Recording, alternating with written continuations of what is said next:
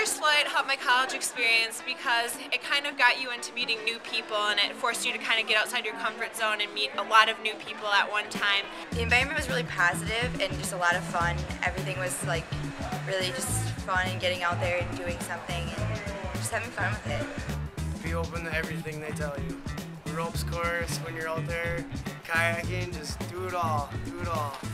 My recommendation is definitely to break out of your shell and don't be afraid to meet new people. Yeah! This is sweet!